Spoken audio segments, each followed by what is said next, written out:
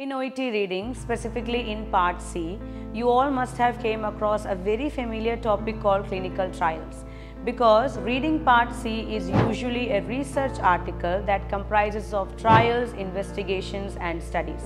So in order to make your understanding about clinical trials a bit more excellent, let's talk about it in this video. So this is Ruth Matthew from Tiju's Academy. Test group is a group where we test our newly developed drug or our experimental drug, and control group is a group where we give the participant a placebo or any other effective drug in order to compare with the test group. So now let's move on to the types of clinical trial. Based on the presence and absence of a control group, the trials are divided into two groups: uncontrolled trials and controlled trials.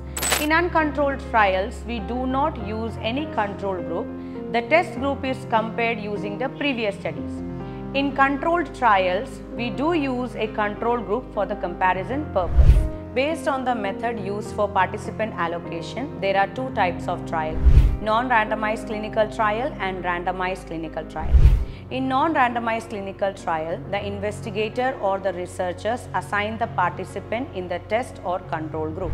In randomized clinical trial, the participants are randomly or aimlessly assigned to either of the group. Based on the participant and investigators' awareness of the group assigned, two trials are there: open label clinical trials and blind clinical trials. In open label clinical trials, the investigator and participants are aware of the group they are in. And in blind clinical trials, neither the participant nor the researchers is aware of the group they are in. So these are the type of clinical trials mostly used in research article, and I hope this information will help you in your OET reading.